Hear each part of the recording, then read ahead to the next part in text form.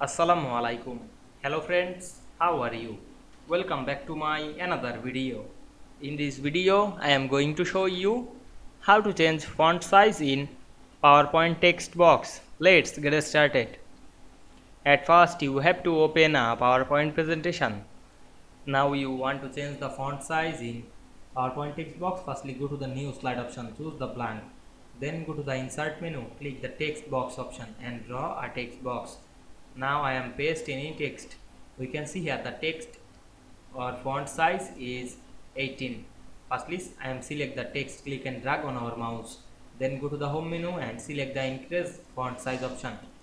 And we can see we change the font size in text box very easily. Otherwise, you can apply another way. Click inside the text size option and write your font size. Now I am write 18, then press enter. I hope you enjoyed the video. Please like, comment, share and subscribe my channel. Thanks for watching.